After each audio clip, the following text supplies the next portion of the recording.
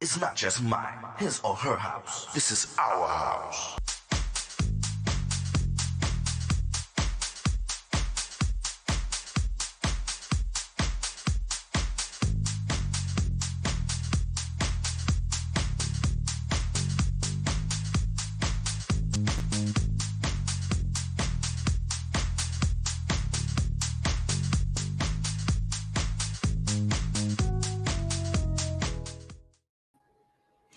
Hello, everyone. My name is Tyrone Lowe. Welcome to my show, The Legends. And I have somebody that I've been trying to get on my show for a while, but she finally landed. I bring you Mikki Afflick. What's up, Mikki? How are you? How you doing? I'm well. How are you? I've been saying Afflick for years. So You Affleck, said it right. okay, great. That's what's up. So welcome to my show, The Legends. I know it's been a long time we've been trying to do this. But hey, Godspeed, you're here, so it's Right. blessed. We're going to talk about your beginning, how you actually got familiar with music. You know, Um, let's see. My dad had an after hours spot in Brooklyn. So my dad always had like a lot of just different music, just a vast music, just all types of music. And so just from him having, having the spot and playing on weekends. So I started doing edits at 12. Um, but fast moving, and like at, I guess maybe 18 or 19, Larry Levan actually played an edit of mine at the garage. Wasn't my actual edit. He redid an edit that he heard that I had done. okay, He was dating my best friend, and they were on Reese Beach, and my best friend, God bless him, Stephen Gelby, he was playing one of my mixtapes, and Larry was like, "That boy is fierce," and he was like, "No, it's a woman," and he was like, "What? That's not a woman." And Larry was like, "She's fierce. She is fierce. She's over." hmm And so I got to meet Larry and come in the booth, and the edit was actually Cerrone with Betty Wright, One Step Up, Two Steps. wow, So I didn't really even think about it as producing or anything like that. I had been trying to get in the music business, you know, like early 20s, but I wasn't going to sleep with anyone to kind of get in there. It was just predatory, and it kind of like scarred me for a long time, of not wanting to have any parts of it. Now, I mean, I really had like a really bad experience, hmm with an executive, and it just really just put a bad taste in my mouth, and then, with Larry playing the edit, hanging out a little too late, and being afraid. My dad was like, "I don't know where you going, but you keep pushing me. Next time you come home at this time, I'm throwing everything out." And he was not playing. He threw me out in the rain. When I came home, finally, everything, when I tell you all my vinyl, my clothes was out on the lawn in the rain. wow, That was like, I'll be honest, after that point, going in the garage was like not fun anymore because I had to become an adult fast right, in a hurry. I got thrown out with $20 in my pocket and taking the train to, someone that I had just met, and the train stopped because it was raining that bad. I lived on a like an L line. So it couldn't make it to Manhattan. I had to take a cab. So that was my hmm last $20 to get to Manhattan. And I was crying in the cab. I told the guy, my dad just threw me out. This is my last $20. When we got there, he said, "I'm not going to charge you, but I want you to promise me that you're going to be something in life." I was like, "That's easy." So, but I got back into production because it was just killing me, Tyrone, that I I can wasn't. imagine. It hmm was eating me alive. My friends was like, "Oh my God, we can't take it." and from Larry, there was a little buzz going around, and I was supposed to have a meeting with Judy Weinstein and getting thrown out. I never made the call. I can't say a meeting, but she told Mhm. me to call her, And right? that's So, huge because Judy right? Weinstein for the records, of course, right? Yeah, and so like getting thrown out, just like literally left with the clothes on my back and never called. And so that ate me alive, Tyrone, when I tell you for about 20, 25 years. Okay. I mean, bad, really, really bad. If I had a cocktail, you were gonna hear the story. My friends was like, "Girl, we can't take it no more. Just please, just you are just going. We can't take it anymore. Just do, And I think it was in um 2004 after my mentor, John Giuliano Jr. had passed away. I was like, I really got to do this because we would sit in my kitchen and we would talk about David and he was like, man, I just had the chance to do it all over again and that kind of stuff. And so in 2004, I built a little studio back in this room. Hmm.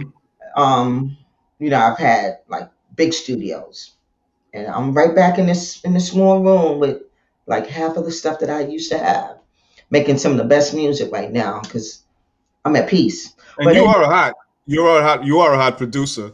thank I you. follow you a lot through the years, and especially with Georgia and other things that you actually encountered. I can say you're very hot. But I mean, anyone can use the title producer. Right? True that. Producer just really means that you're just financing a project. I'm a songwriter. I'm an engineer. I am hands-on in everything that I do. There's nothing of any track. It's funny. I could be at a club, and I'm blessed to be, able now to have my music, played on a big system. Well, not now, but and it's funny because if I hear a track, I know just it's like the map. I know everything about that track. Hmm. I call them my babies. And for a long time, I just didn't want to share them with the world. I was like, I'm not giving my babies out to this evil, cruel world out there. Getting used up, disrespected. But now I'm at a place where I can share it. I'm able to share it. I'm able to let them go Hmm. and not hold on so much. And I'm also grown. I have really grown as as a producer. I, Right.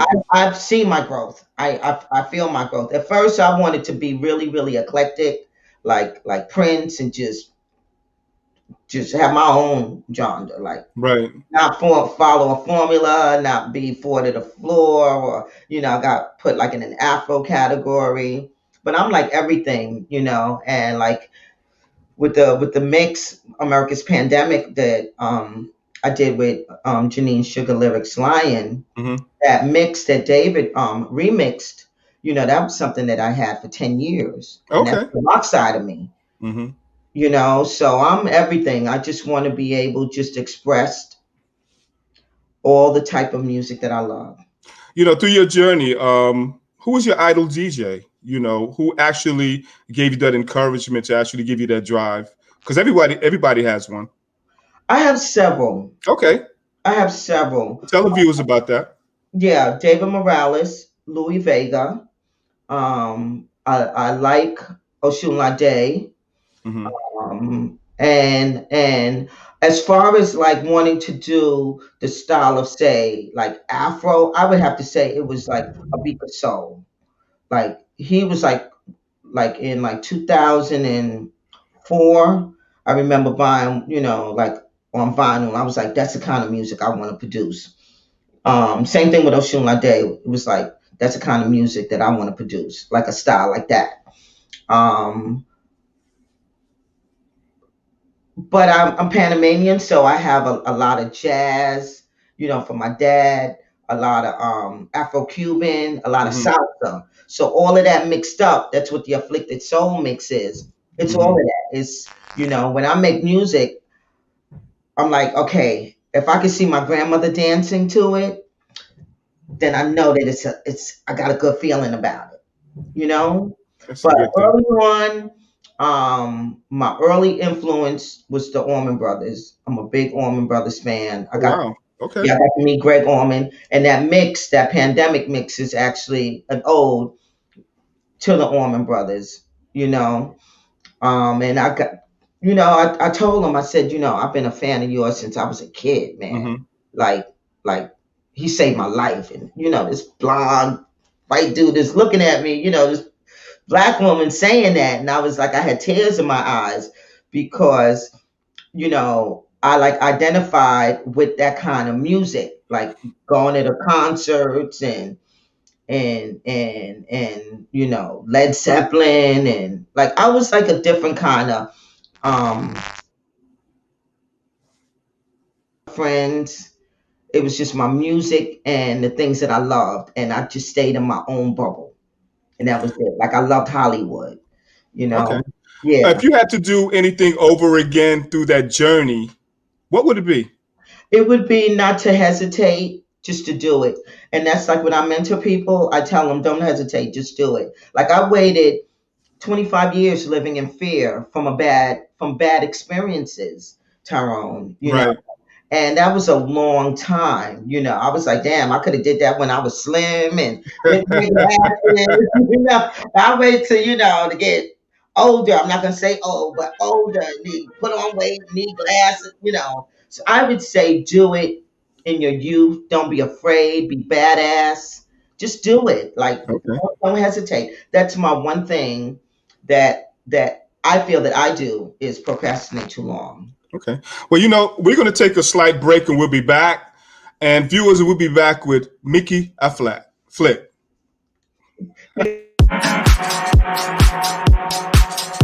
It's not just mine, his or her house. This is our house.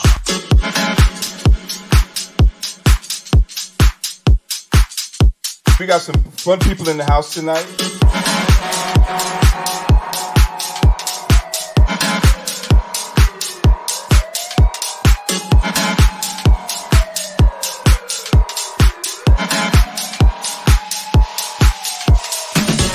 This is our house. Yeah. You make me feel like every day is my birthday. I'm glad, so glad, I'm so glad.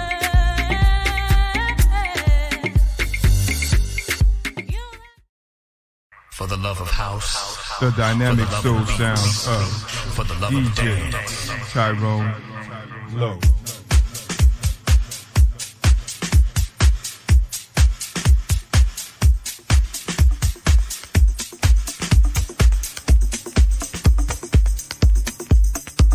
DJ Tyrone Lowe.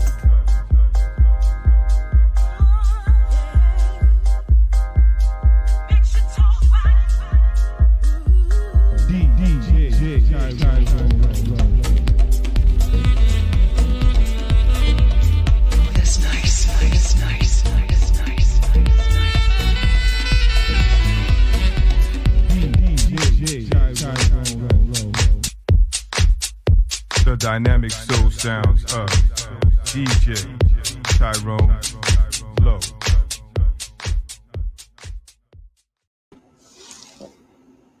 Hello, everyone. We're back with Mikki Afflick. I get it right one day, Mikki. Just say it. It's okay. Just say it. Don't correct But I'm it. back with my friend Mikki. We're going to talk about where you're at and where you're going right now. Let's talk about some highlights that you're actually dealing with right now as far as your career is concerned. I think one of the biggest highlights for me was playing in Croatia. That was a real big highlight. And I'll say this, you know, I've had people, and Barbara said to me, it was at WMC, and I don't know if they're going to have it this year, but she said to me, go where you're celebrated, not tolerated. And we were sitting down, and Barbara's, she is a mentor, Okay. one of the few women, I shouldn't say few, but, it's good to have a woman that's a mentor. And she said that to me, and she said, go overseas, travel, see what the world is listening to, Mikki. See, how people, what the DJs are playing. I said, you know what? I'm gonna do that. So I kind of was like, I'm gonna go in groupie mode. I went I hear you. with my, I tell people I could travel the world with my Louis Vuitton backpack and my Gucci sneakers. All right. I'm a little more humble now. I could just travel the world in just a backpack and a pair of Converses. But at the time I traveled the world. My, Mikki, there's a lot of people out there that's just getting into the craft, and ever since this pandemic actually started, a lot of people are coming out the woodworks, that's and good. That's good. and it is a good thing because it showed that the craft is really live. And Yeah. through your experiences with this craft, what can you tell the newcomers? I would tell them, don't listen to the naysayers. And I would see it on live on like say Facebook, and people were like, oh, why is this one going live, and oh, this one's going. It doesn't matter. If you got three people in your room on Switch, that's all you need. It's three people. Call three friends, call your mama, a cousin, and your next door neighbor, and tell them I'm going to be on Twitch, right? Because that's how the algorithm works. And just follow your dreams. Don't let anyone discourage you from what you're doing. I say I have someone that said to me, "Can you mentor me? I want to produce. Can you mentor me?"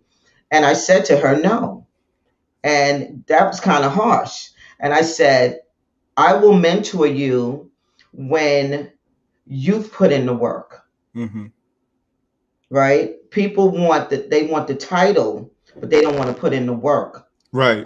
People there on the side. You have to know your craft. That's like anything. I'm a retired, union electrician. I had to learn how to be an electrician. How long did that take? 5 years being first an apprentice. Master Right? Ohm's law, right?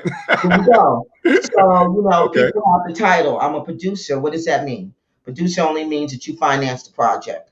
You need to learn your craft. You need to know what it is to make a beat. Make a beat. All right. If you want to bring a musician in, that's fine, but know your craft. So when I said no, I said, what you need to do is go on YouTube and sit for some hours, take some of the music that you like and try with some edits first. Get your way around some edits, and put in the work. And then from there, I mean, I can't mentor you when you don't know music. Right. Music is theory. It's like being, Exactly. Yeah. an electrician. It's theory. You said Hmm. Ohm's law, so you need to know the dynamics. Exactly. Yes. So, So, Mikki, let's talk about your record with Track Source because it's very impressive. Let's tell the viewers about that. about what? Your record with Track Source. I mean, your tracks, your production.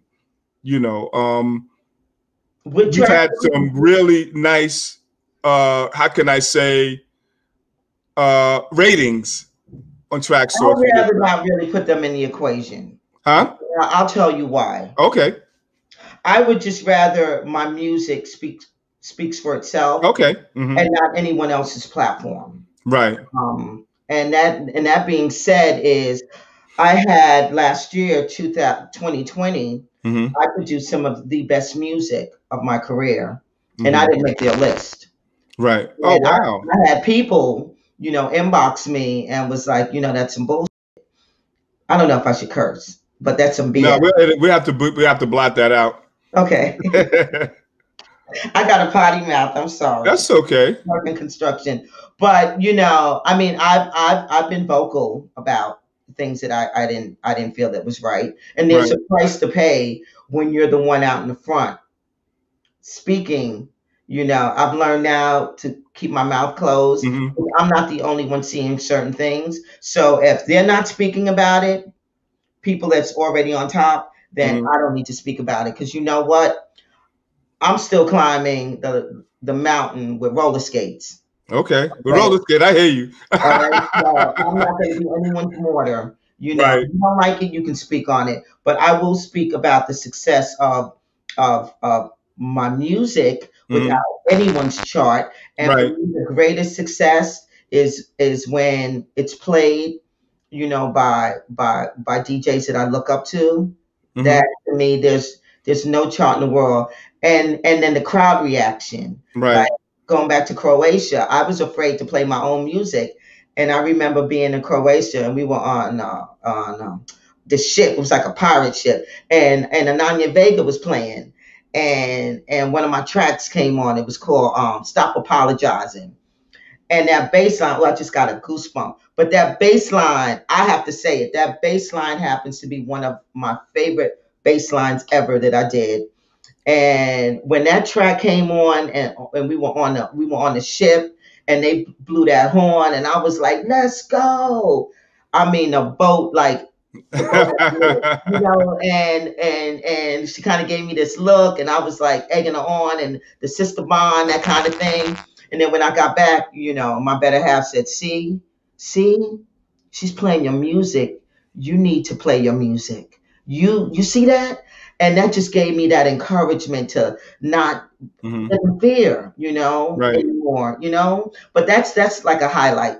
So I don't like to say charts, but the Right. people and the DJs, that gives me the hype. Like if I see like Louis or David or Joe Corcell or Danny Cribbett, Hmm. those are, to me, those are the legends. Right. I know that they just don't play anything. I'm gonna be honest. Those guys, they are very particular as to what they play. So I Hmm. was doing a track. I was producing a track called "The Chase," and my partner was in the kitchen, and I took out the piano, and she said, "Oh no, put that piano back in there." And she said, "That's a Danny Cribbett track." I said, Hmm. "What?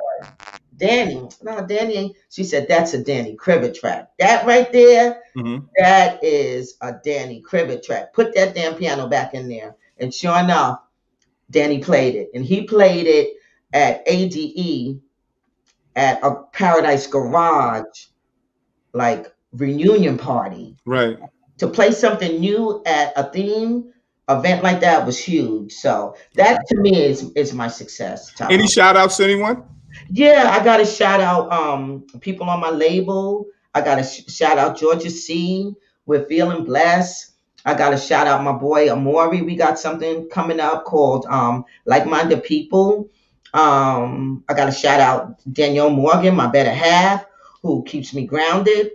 My family, my mom, my dad, my sister, my nieces, they also, are creative. I don't want to say producers, but creative. They did a Hmm. track when they were younger. My best friend, Gregory Smith, who is the person that keeps me in check. David Morales, because he makes sure that I stay on point. Like he calls me, like we speak once a week, even when I want to give up. What you doing? What you working on? Come on, he never lets me slip. Um, Barbara, if I need a prayer or I just need some motivation, Barbara Tucker will always give me that motivation. Right. And then there's some my local peeps, that Ian Friday, Carlos Mina. There's a guy by the name of um Stacy. Hmm. Oh man, I can't remember Stacy's last name, but he goes by Stacy, not a DJ. And I'm angry at that name because he's like a Lopez. And I'm like, Really? man, you're doing it. Take away that title. But those are like my local peeps. That Denise, the dancer. Demi Slim, Shayla Ray. I mean, those are my peeps. New York Okay. Tracy Dickens. I just like to keep, Des Uno, people that just been with me, Paula Slade, day one, like just local peeps. I don't get into like a status or anything. Right. Regina, she also bakes cakes.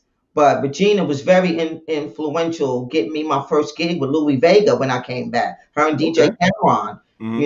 So I'm just a New York, I'm Panamanian, but just a Brooklyn girl at heart. All right. Yeah. So I've been flattered, and this has been. I mean, I'm really honored to have you on my show. I thank you so much for actually being on the Legends and being informative to the viewers. That went And really quick, man. We could have did this like 4 years ago. oh yeah, well, timing. I was Yeah. doing things, you're doing things, and it's all about timing. Well, I want to say, hey, to the people out there, pick up Feeling Blessed. It is doing well on the charts. So if people feel charts matter, you Mhm. know. Well, viewers, support this sister because she's really, really into what she does, I'm and into it. Yeah, and impress her with just actually giving her some feedback and actually supporting her music. And this is Tyrone Lowe. I'm the host, owner, and producer of The Legends. And stay tuned for another T-Lo Video Productions. Thank you, Tyrone. Thank you.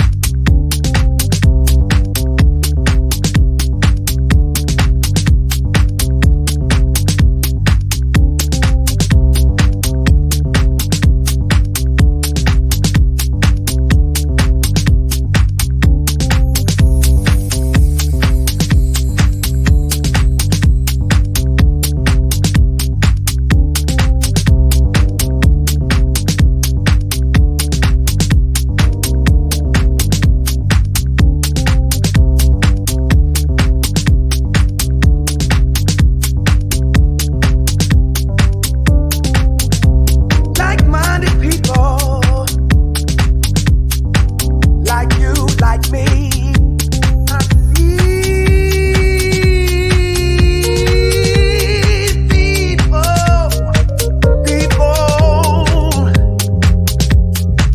like you.